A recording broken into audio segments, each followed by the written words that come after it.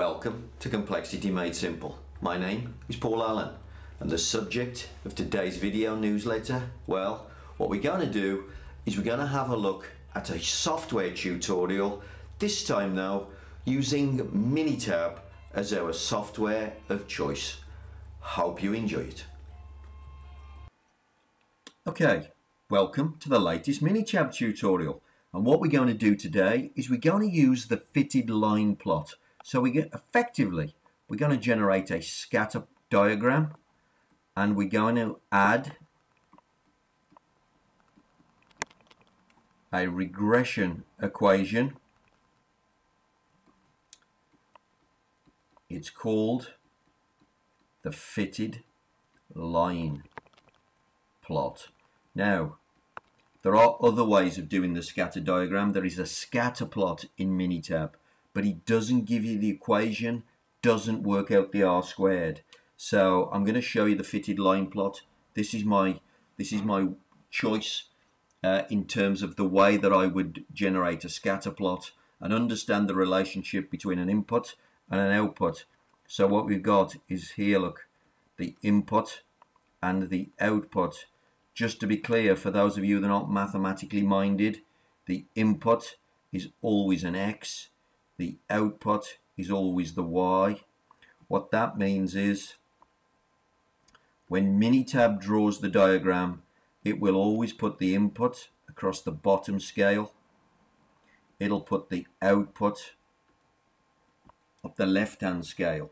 And now you're going to see that in the software. When we go to the software, you will see it ask us for the X data and the Y data in the software. So let's go to Minitab and take a look at the fitted line plot.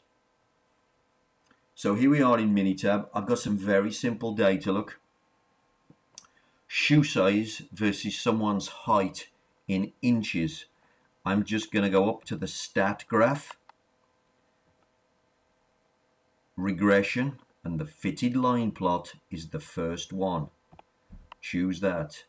It asks for the output, height, input, shoe size. Then it starts asking for some other things.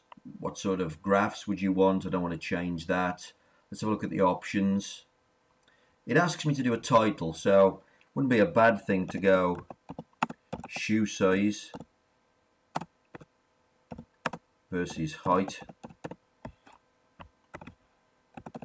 inches. Then click OK. Then I can just click OK. Let's see what I get. So you can see, look, it immediately gives me some information. It gives me the equation there. Height equals 56.3 plus 1.5 shoe size. It tells me the R squared is 90.73, which is excellent. But if I scroll up, all of that information is nicely contained. Let's pop that out. Nicely contained in the graph. I've got the title at the top, which is great. Then I've got the equation just below it, and then I've got the R squared, 90.7. You can see the diagram with the fitted line of best fit. It's all there in a simple one-shot diagram. So I don't really need to look at the session window and look at the data. All the information I need is on the diagram. There is the fitted line plot with an equation with R squared using Minitab. Okay, well, I hope you enjoyed that little tutorial on that subject. If you've got any questions about Minitab that you want me to help you with, or indeed any questions about Six Sigma at all, or indeed Lean, please drop me a message either in the comments below.